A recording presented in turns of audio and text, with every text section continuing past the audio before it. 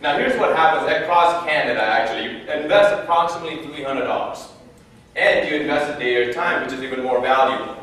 In the morning when you actually show up, they give you instructions on how to be successful at that jump. Everything that you need to know in order to create success that day.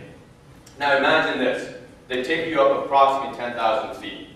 Now, you've invested $300. You've invested a whole day of your time.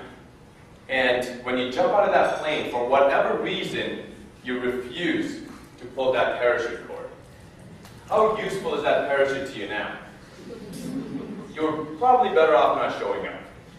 And that's how the human mind works, folks.